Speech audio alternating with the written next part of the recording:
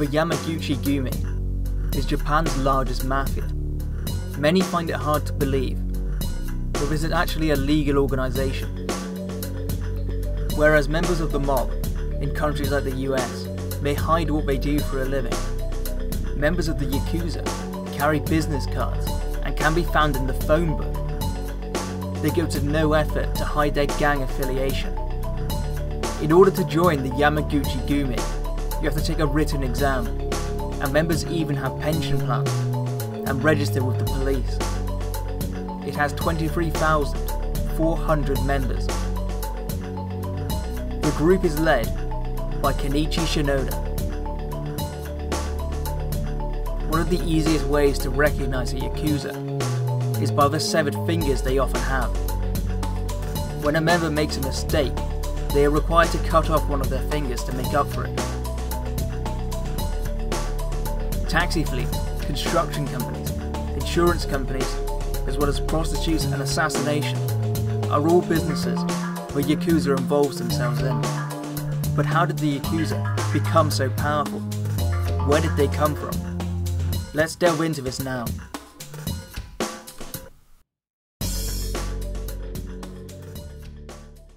The Yakuza we know today originated from two groups: Tekiya, peddlers, and Bakuto, gamblers. The Yakuza originated in the Tokugawa shogunate, which lasted from 1603 to 1868.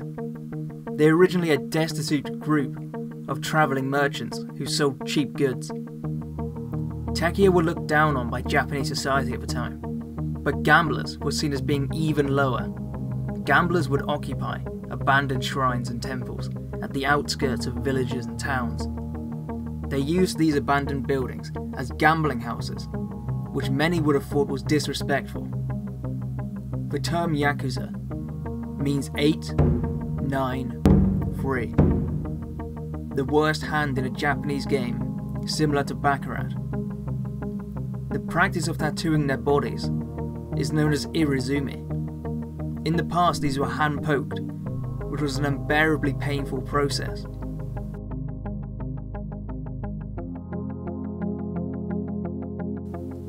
In the early 1700s, they began to organise themselves, electing leaders. Many of these leaders were outcasts from the upper class. They started to take part in criminal activities, including protection rackets and turf wars. During the Edo period, these groups became recognised by the government, and their bosses were even allowed to carry katanas, which was normally something only the nobility were allowed to do. This was a sign of their growing power. The Yakuza reached the height of their power through the black market after World War II. At this point, there were 180,000 Yakuza. The Yamaguchi-gumi was founded in 1915 by Yamaguchi Harukichi, and the group became a major force after World War II, while it was led by Taoko Kazuo. The gang can be traced back to a labour union for dock workers in Kobe before World War II ever started. It hadn't grown much by the time Kazuo inherited the organisation. It only had a few dozen members by then. They might not have even imagined that they'd one day have tens of thousands of members. Taoko encouraged his followers to start their own legitimate businesses, and also allowed them to start families. This made the organisation much wealthier, and increased its numbers quite a bit, as the families they started became a part of the Yamaguchi-gumi. These policies, and his leadership, made it the largest mafia in Japan before he died. However, the group's success would soon turn into disaster. After Taoka's death, Kenichi Yamamoto took charge, but he was still in prison, and while he was still in there, died of liver failure. This led to inner turmoil over who would become the next leader, which broke out into all-out warfare when Masahisa Takanaka became the group's leader. Hiroshi Yamamoto split off from the Yamaguchi-gumi and started his own group, the Ichiwa Kai, taking thousands of members with him. The war between them lasted from 1985 to 1989 and involved over 220 shootouts.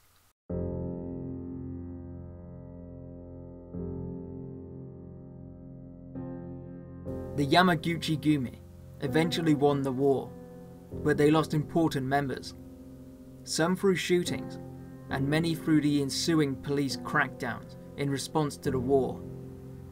Now the war had finally ended, Yoshinori Watanabe was elected as the new Kumicho. He was the 5th leader of the organization now. He was a well-respected and influential leader of the Yamaguchi-gumi.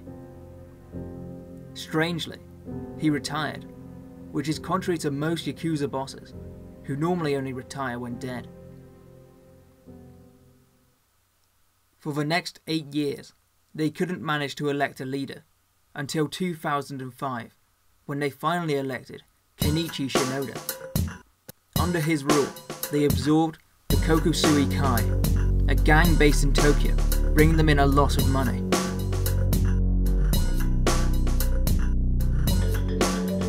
One of the most terrifying traditions of the Yakuza is Yobitsumi.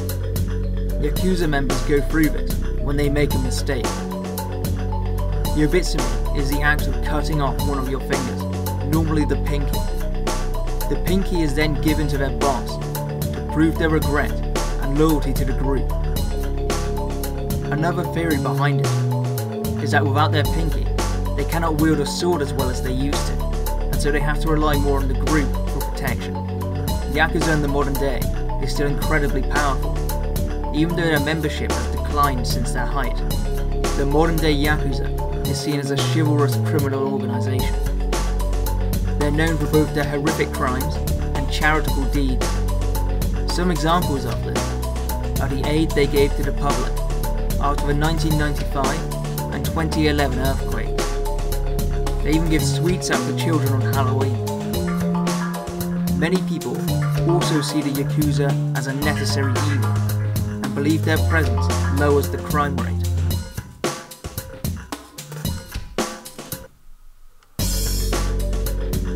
This is part of the reason it's so hard to get rid of the Yakuza. They may be around for a long time.